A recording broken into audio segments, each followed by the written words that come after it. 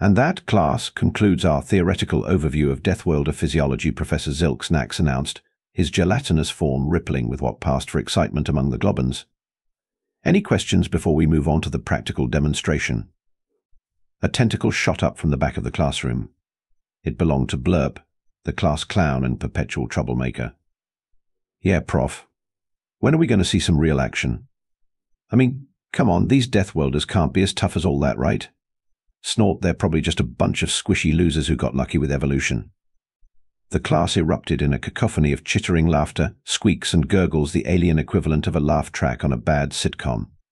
Professor Zilks' epidermis flushed a deep purple, a sign of both embarrassment and annoyance. I assure you, Blurp, that Deathworlders are not to be underestimated. Their homeworld, Earth, is a nightmarish hellscape of environmental extremes, deadly predators, and constant planetary upheaval. The fact that they not only survived but thrived in such conditions is a testament to their resilience. Just then, the classroom door swished open, and in walked, or rather, lumbered the subject of their discussion. Jake Martinez, the only human exchange student at Galactic University, ducked his head to avoid smacking it on the doorframe again and sheepishly made his way to his desk. "Sorry I'm late," Professor Jake mumbled, his face flushing red. "I had a little accident in the cafeteria." Professor Zilks' eye stalks swiveled towards Jake, taking in the human's disheveled appearance. "Good gracious, Mr. Martinez. What happened to you?" Jake chuckled nervously, running a hand through his hair. "Well, you see, I was trying to get some of that delicious Zentaurian plasma jelly, but the dispenser was jammed. So I gave it a little tap, and Sanarche. The whole thing kind of exploded. Turns out, Zentaurian plasma jelly doesn't react well to human skin oils. Who knew, right?" The class stared at Jake in a mixture of horror and fascination. His skin was covered in small, angry-looking welts, and wisps of smoke still curled up from his singed eyebrows. Blurp, never one to miss an opportunity, piped up again. "Ha, some invincible Deathworlder you are, taken down by a dessert. Snort, maybe we should rename your species to Jellyworld." Blurp's taunting was cut short as Jake, in his haste to sit down and escape the attention, misjudged the strength needed to pull out his chair. The reinforced alloy seat, designed to withstand the weight of species far denser than humans, went flying across the room. It embedded itself in the wall with a resounding clang, mere millimeters from Blurp's quivering form. Silence fell over the classroom, broken only by the soft tink-tink-tink of the chair slowly working its way out of the wall and clattering to the floor. Oops, Jake offered weakly, a nervous grin spreading across his face. Professor Zilks' gelatinous body pulsed rapidly, a clear sign of distress. "Class," he burbled, "I believe we've found our volunteer for today's practical demonstration." Jake's eyes widened. "Demonstration? What demonstra?" Before he could finish his question, a transparent force field bubble materialized around him, lifting him off the ground. Jake yelped in surprise, his limbs flailing comically as he tried to regain his balance in the suddenly gravity-free environment. "Now," Class Professor Zilks began, his tone taking on the enthusiasm of a mad scientist, "we're going to observe how a Deathworlder responds to various environmental stresses. Let's start with something simple, shall we? Computer, begin Scenario 1 extreme temperature fluctuations." Jake's bubble began to glow an ominous red. Sweat immediately beaded on his forehead as the temperature inside skyrocketed. Professor? Is this really Ness's YOWCH?" He hopped from foot to foot as the floor of the bubble heated up. Hot. Hot. Hot. The class watched in fascination as Jake did an impromptu dance, reminiscent of a human ritual they'd seen in entertainment vids called the Funky Chicken.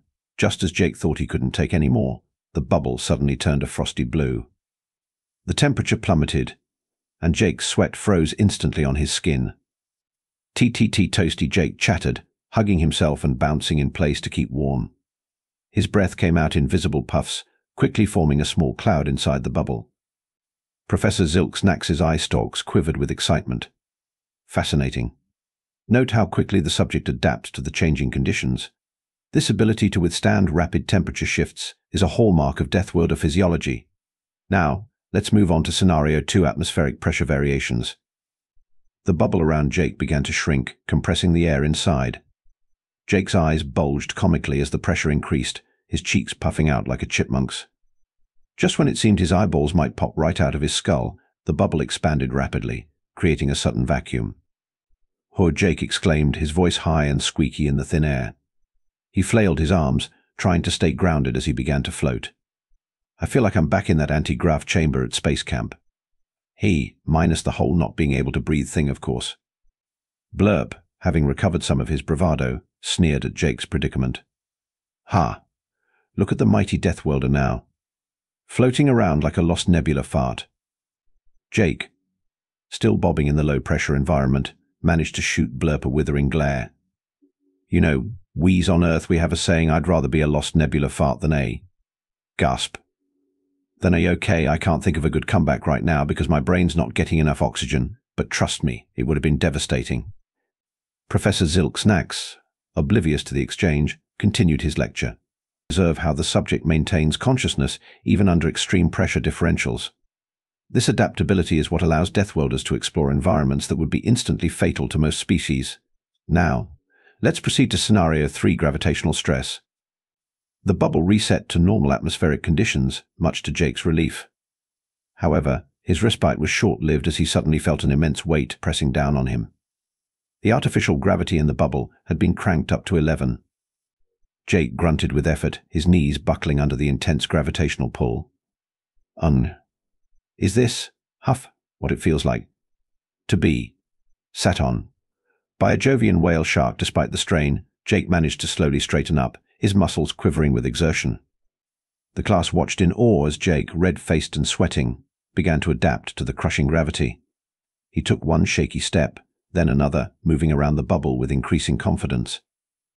"Remarkable," Professor Zilk-Snax exclaimed. "The subject is displaying adaptive musculature and skeletal reinforcement in real time. This is precisely why Deathworlders are so valued in high-gravity mining operations and..." Crack. The sound of splintering alloy filled the air as the floor beneath Jake's bubble began to give way under the intense gravitational force. Before anyone could react, the floor collapsed entirely, sending Jake and his bubble plummeting through to the classroom below. Pandemonium erupted as students rushed to the hole, peering down to see what had become of their Deathworlder guinea pig. Through the settling dust and debris, they could make out Jake's bubble, miraculously intact, resting in the middle of what used to be Professor Yggdrasil's cosmic botany lecture. Jake's voice drifted up from below, tinged with equal parts pain and amusement. "A little help down here." "I think I just gave a whole new meaning to the phrase drop in lecture." A wheezing laugh followed, punctuated by a groan. "Oh man, I think I landed on a Venusian throttle vine. It's... living up to its name." Professor Zilk-Snax's gelatinous form quivered with a mixture of concern and scientific excitement. "Class, it seems we've stumbled upon an impromptu scenario 4, impact resistance and regeneration. Quickly, take notes. This is a rare opportunity to observe Deathworlder recovery in action." As the students scrambled for their data pads, a commotion arose from the hole in the floor. Jake's bubble, still active, floated back up through the opening, carrying not only the battered but grinning human, but also a very irate Professor Yggdrasil, whose branch-like limbs were tangled around the sphere. "What is the meaning of this?" Professor Yggdrasil bellowed, his leaf-like appendages rustling furiously. "I was in the middle of a delicate discussion on the mating habits of Aldebaran's strangler figs." Jake, still trapped in the bubble with the enraged botanical professor, tried his best to look contrite. "Sorry about that, Prof. If it helps, I think I've got first-hand experience with those strangler figs now. They're, very friendly." Professor Zilk-Snax's eye stalks drooped in embarrassment. "My sincerest apologies, Professor Yggdrasil. We were conducting a practical demonstration on Deathworlder physiology, and it seems things got a bit out of hand." "Out of hand," Yggdrasil sputtered, his bark like skin flushing a deep mahogany. "You've turned my lecture hall into a crater. And this primate has traumatized my prized plutonian pulsating pitcher plant. Look at it." He gestured to a trembling, pitcher-shaped organism that was trying to hide behind a fallen desk. Jake, despite his predicament, couldn't help but chuckle. "Oh, come on, it's not that bad. I think it likes me." See, he waved at the plant, which responded by emitting a high-pitched shriek and spewing a jet of fluorescent liquid. Okay, maybe not. Professor Zilks, desperate to regain control of the situation, cleared his throat, or what passed for a throat in Globan anatomy. Perhaps we should continue our demonstration in a more controlled environment. Computer, initiate emergency containment protocol Omega-3. The bubble containing Jake and Professor Yggdrasil suddenly expanded, engulfing the entire classroom. Students found themselves floating alongside desks, data pads, and various bits of classroom debris. "Oh, come on," Blurp wailed, his tentacles flailing uselessly in the zero-gravity environment. "This is all your fault, you stupid Deathworlder." Jake, now free-floating alongside the still fuming Professor Yggdrasil, couldn't help but grin. "Hey, look on the bright side, Blurp. At least you're finally taller than everyone else in the class." A ripple of laughter spread through the floating students, punctuated by Blurp's indignant sputtering. Even Professor Yggdrasil's leaves twitched in what might have been amusement. Professor Zilks, realizing he had lost all semblance of control over his lesson, decided to embrace the chaos. "Well, class, it seems we've inadvertently created a new scenario adaptation to unexpected microgravity environments. Mr. Martinez, since you seem to be enjoying this impromptu field trip, perhaps you'd like to share some insights on how Deathworlders handle such situations." Jake, performing a lazy backflip, nodded enthusiastically. "Sure thing, Prof. Well, first off, you've got to remember the most important rule of 0G. Never eat the floating meatballs," he paused, looking thoughtful. "Actually, that might just be a rule for the International Space Station. But it probably applies here too." As Jake launched into a rambling explanation of zero-gravity etiquette, peppered with dubious facts and outrageous anecdotes, something remarkable began to happen. The alien students, initially annoyed or frightened by the situation, started to relax. They experimented with moving in the weightless environment, laughing at their clumsy attempts and marveling at the strange sensations. Professor Yggdrasil, his initial anger fading, found himself engaged in an impromptu lecture on the effects of microgravity on plant growth, using the floating debris as visual aids. Even Blurp, the perpetual naysayer, was grudgingly impressed when Jake showed him how to use gentle puffs of air to maneuver. As the afternoon wore on, the accidental zero-gravity classroom became a hub of interspecies collaboration and learning. Students from different biological backgrounds shared their unique perspectives on adapting to extreme environments. Jake, drawing on his vast experience from watching old sci-fi movies, demonstrated the fine art of zero-G acrobatics with only minimal collisions. Finally, as the ship's artificial day cycle began to wane, the computer announced the end of the containment protocol. The bubble dissolved, and everyone gently floated back to the floor, or what was left of it. Professor Zilks, his gelatinous form quivering with a mixture of exhaustion and exhilaration, addressed the class. "Well, students, I think it's safe to say that this has been the most unconventional lesson in the history of Galactic University. While it wasn't quite the controlled demonstration I had planned, I believe we've all learned something valuable about adaptability, resilience, and the unexpected benefits of property damage." Jake, his hair sticking up in all directions and a broad grin on his face, chimed in. "Yeah, and we learned that Deathworlders are secretly invincible. Well, maybe not invincible, but definitely bouncy, and fire-resistant, and really, really good at impromptu zero-gravity ballet." The class erupted in laughter and appreciative chirps, whistles, and gurgles. Even Blurp, trying hard to maintain his grumpy demeanor, couldn't help but let out a reluctant chuckle. As the students began to file out, chattering excitedly about their adventure, Professor Zilks pulled Jake aside. "Mr. Martinez, while I can't condone the extensive remodeling of our facilities, I must admit that your unique Deathworlder perspective has brought an unexpected dimension to our studies. Perhaps you'd be interested in co-teaching a seminar on practical xenobiology." Jake's eyes lit up. "Are you kidding? I'd love to. I've got so many ideas already. How about surviving a black hole, a Deathworlder's guide to extreme spaghettification? Or maybe diplomatic dining, how to eat alien cuisine without becoming the main course?" Professor Zilks' eye stalks drooped slightly. "Perhaps we should start with something a bit more academic, and less likely to cause an interstellar incident." "Fair enough," Jake conceded. "But can we at least do one lesson on the xenobiological importance of high fives? I've been dying to teach that one." As they left the demolished classroom, Jake's enthusiastic planning echoing down the hallway, Professor Zilk couldn't help but feel a mix of excitement and trepidation. One thing was certain with a Deathworlder as a teaching assistant: the upcoming semester was going to be anything but boring. And somewhere in the depths of Galactic University, a plutonian pulsating pitcher plant huddled in a corner, wondering what it had done to deserve such an education. The next day, news of the Deathworlder disaster, as it was dramatically dubbed by the campus newsfeed, had spread across Galactic University faster than a Krillian quantum virus. Jake found himself the center of attention as he made his way to the cafeteria, alien students of all shapes and sizes gawking at him, as if he'd grown a second head which, given the events of yesterday, some of them probably expected him to do. "Hey, Deathworlder," a voice called out. Jake turned to see Zlorbax, a Vesuvian exchange student whose rocky exoskeleton clinked with every movement. "Is it true you survived a gravity crush that would turn most beings into subatomic particles?"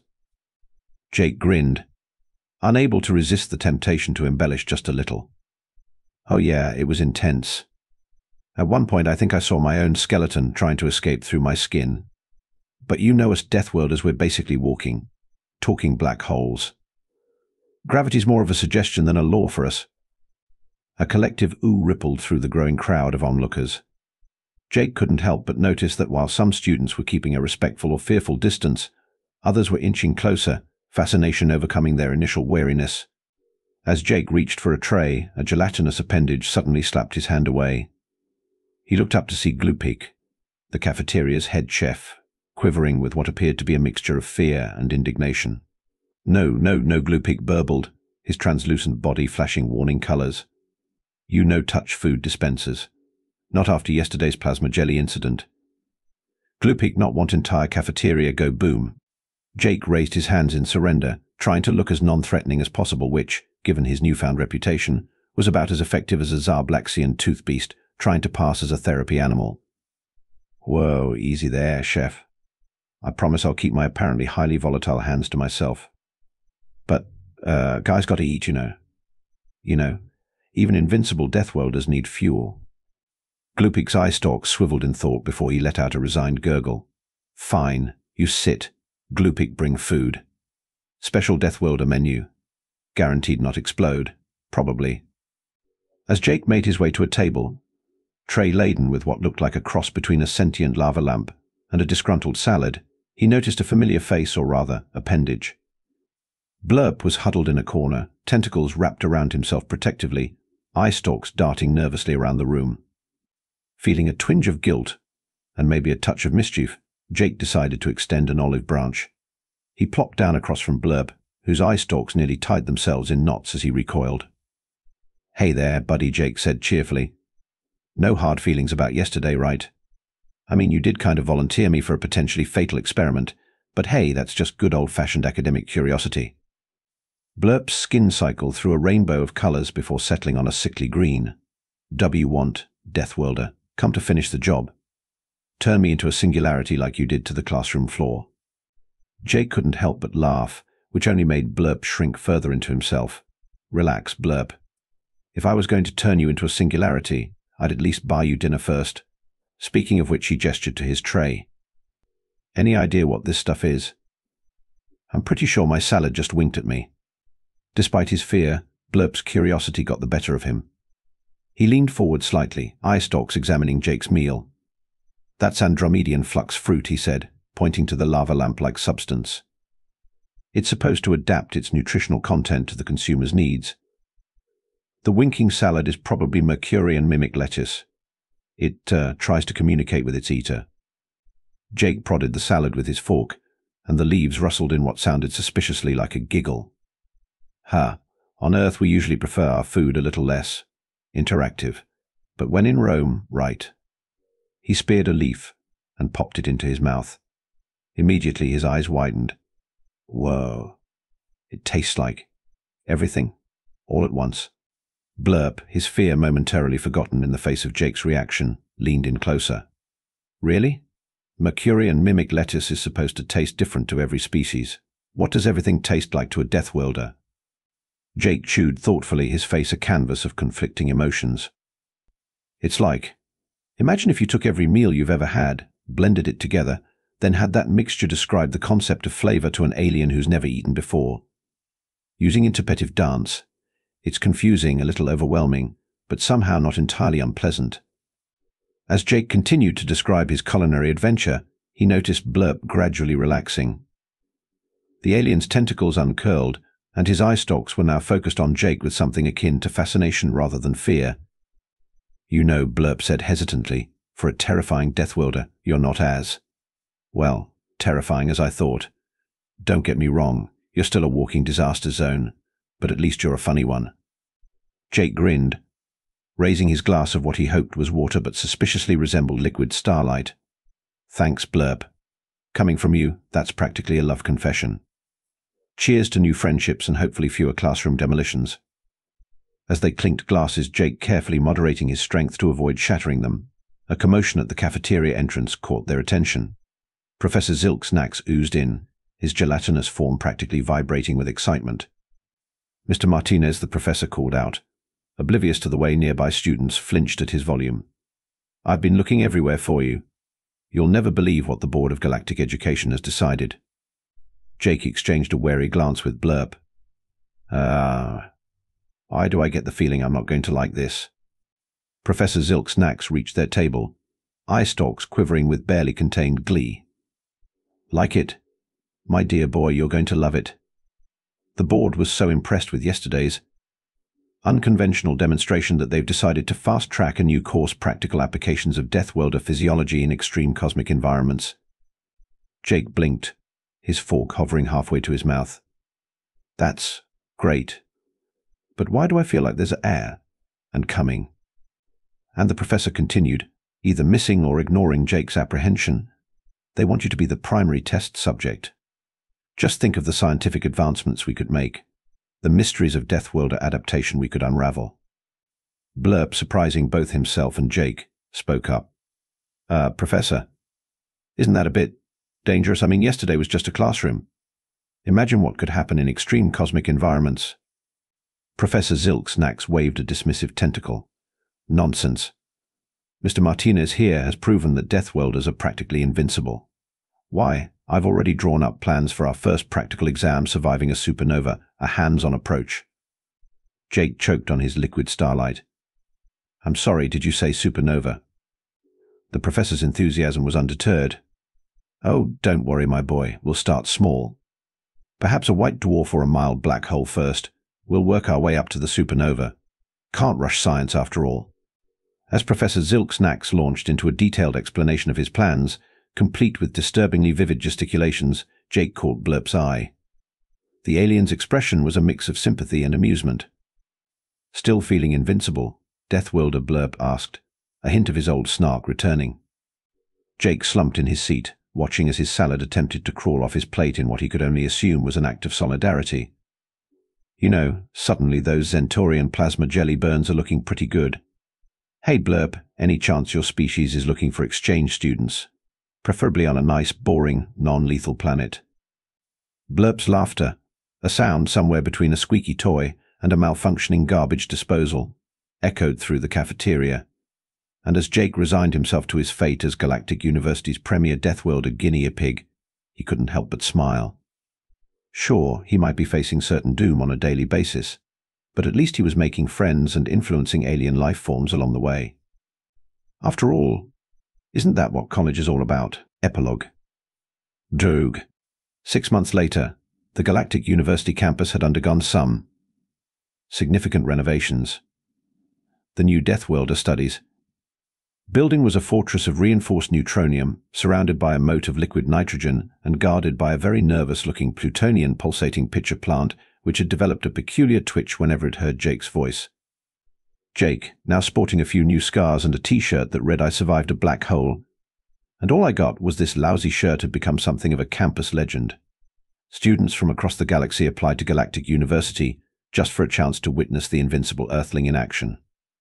Professor Zilksnax had published no fewer than 12 papers on Deathworlder physiology, each more outlandish than the last.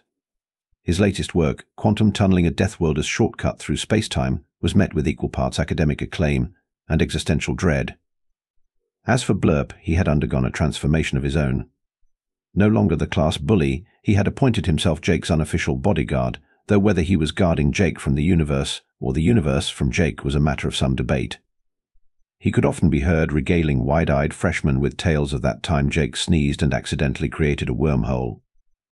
And so, life at Galactic University continued, forever changed by the presence of one accident-prone Deathworlder. The campus might have been a bit more battered, the professors a bit more frazzled, and the laws of physics a bit more flexible, but one thing was certain: higher education in the galaxy would never be the same again. As Jake liked to say, usually while standing in the smoking ruins of the latest failed experiment, that's one small step for a Deathworlder, one giant leap for interstellar property insurance claims. And somewhere in the depths of space, on a planet so dull it made watching paint dry seem like an extreme sport, a Galactic University recruitment officer looked down at his list of potential planets for the next exchange program. His tentacle hovered over Earth for a moment before quickly moving on. Once was enough, even for a galaxy that prided itself on cosmic diversity. Some things, it seemed, were better left to the realm of legend, or at least, to planets with significantly higher safety standards and much stronger building materials. The end. Or is it just the beginning of humanity's misadventures in galactic academia?